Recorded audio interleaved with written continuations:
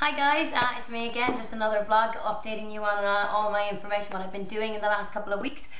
What we actually did recently there, myself and Steve, we went over to Cornwall in England where he's from, and we actually went to a kilt shop and where he's going to get his kilt, and I have a sample of what he's going to be wearing. So it's in my, remember I showed you this the last time, it's the book that I got in Eason's. It's been really helpful, and it's got little sections for everything in it. But right in here is, and unfortunately the light isn't great in here to show you exactly what it is, but that is the material for his kilt.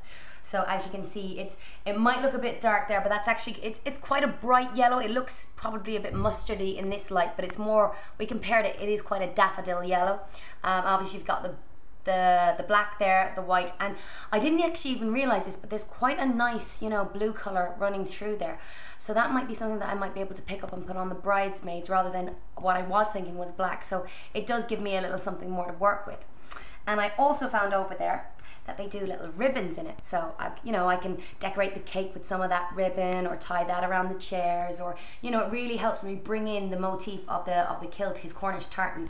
This is the national Cornish Tartan, into the wedding. So the flowers can be tied in it, or you can have ribbons going around the place, even tied in the church. So yeah, it's really great that way. And also when we went over to the kilt shop, Steve tried on the kilt, and I have to say he looked absolutely handsome in it. And then his brother, who's going to be his best man, his father, his mom, they were also there as well, and his brother's girlfriend. And his dad actually tried on something for what my father will probably be wearing as well, which was actually, it was a waistcoat in the tartan with one of those, it's not the tie, but the piece of material, I don't know the correct terminology for it. He had one of those on, so it was quite nice.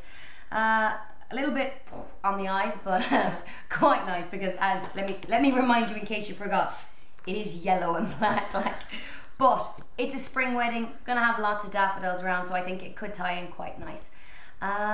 So yeah, we went over, we did that, got a pricing off of the lady for the kilts, which was really good. And what we're probably going to do is, I'm probably going to have to get my own father to go over.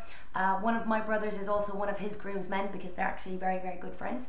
And my older brother, we're all probably going to have to go over there maybe September time and actually go for an actual fitting, so that they can all get fitted for the wedding.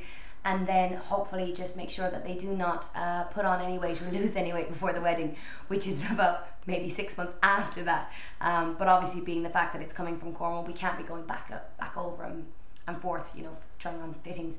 The only good thing about it is the guys will probably get their suits here in Ireland, but the waistcoats and the ties and the tartan pieces will come from there. So it's not the entire outfit from there, so that works out quite well. So yeah, he is Cornish, not Scottish, so that's his tartan. Cheers.